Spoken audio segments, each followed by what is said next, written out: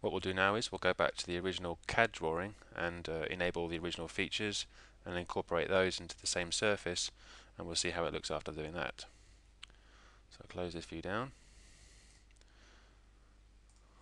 Now we're back in the CAD model. I'll turn the layers on that I think we need.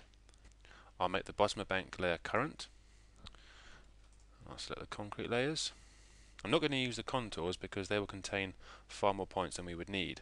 What we're going to try and do is just try and create the original surface, because obviously the contours are actually secondary information. Obviously sometimes all that will be available are contours, so you'll have no choice, but we're going to try and use the original data if we can. So I'll use a fence as well.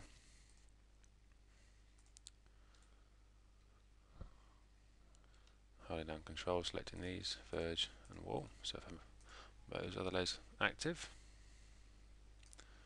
Can't make the current layer active, obviously, that's why it beeped, so press OK. And there we go, we see the survey back again. So what we'll do is we'll now regenerate the points, but this time using the strings. So I've also got to turn the levels off.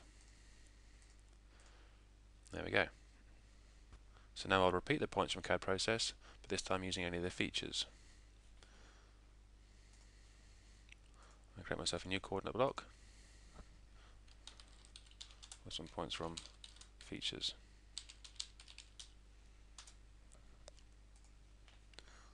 Camera that, view backcloths, CAD, and zoom to extent. So they're the features. So now to generate the points, we go back to the tools menu, come down to by rectangle, select everything.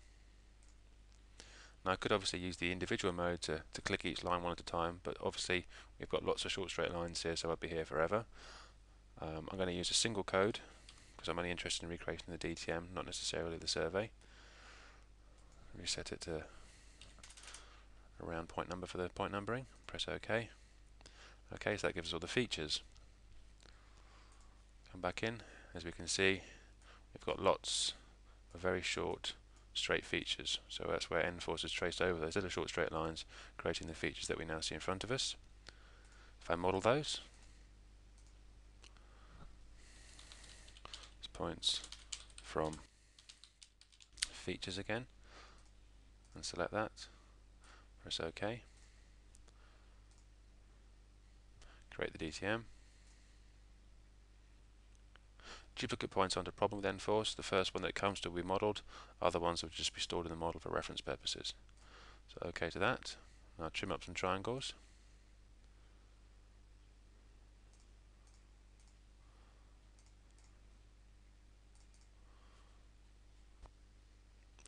If I go to the 3D view to have a look at it, we can see now we've got nice controlled forced triangles, but we're missing the infill, we're missing the spot levels which provide the data in between them. So we'll have to delete this DTM and incorporate the two together. I'll do that by using simple copy and paste. So here are my spot levels. Copy those, right click, and I'm going to use the append option, which automatically pastes them onto the bottom. There we go. You can see the change. Go to the camera. Now we can see the spot levels. Obviously they're not part of the DTM yet, so I'll just delete the DTM and recreate it. Obviously now we've got more duplicates because we've also got spot levels on top of the locations where those short straight lines of the features stop and start. In Lite, as I said, duplicate points aren't necessarily an issue, but with Professional there are options to remove the duplicates at a later date.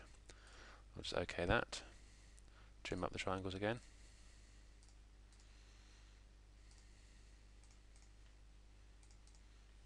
And this time hopefully when I go to the 3D view, yes, we have a better DTM.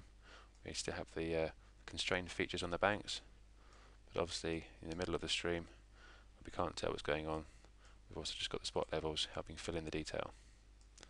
And that concludes generating points from CADs in Lite.